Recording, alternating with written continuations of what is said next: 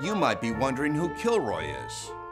This mysterious drawing became an iconic American expression that spread across Europe and the Pacific during World War II. And it represented confusion, humor, and even hope.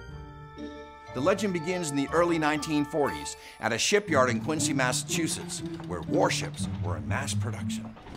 It was James Kilroy's job to tally and record the number of rivets inserted into each section of the ship's hulls. As the laborers were paid by the amount of rivets they inserted, James would meticulously count them and put a chalk mark next to each block that he inspected. This was to ensure that the rivets were not double counted. But some men would erase the chalk marks, hoping they would be counted a second time by another inspector, which would result in double pay.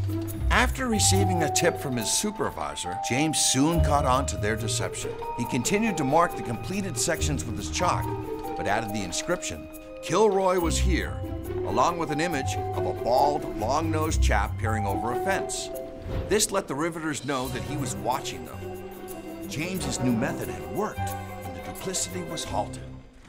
As pressure mounted to get ships out of the yard and into action, many were left unpainted, but Kilroy was here was still visible on the ship's interior walls, and it could be seen by thousands of men aboard the vessels.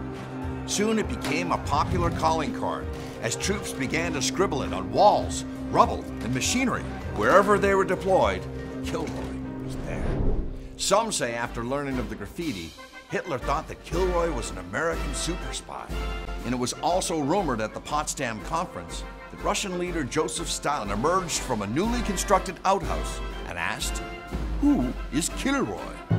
By the time the war ended, "Kilroy was here" could be seen scribbled in some of the most unlikely places.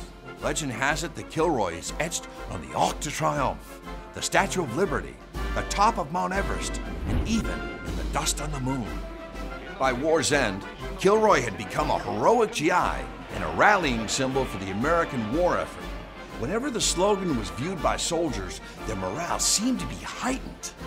Kilroy, inadvertently, may have contributed to the Allied victory and lives on today as folklore.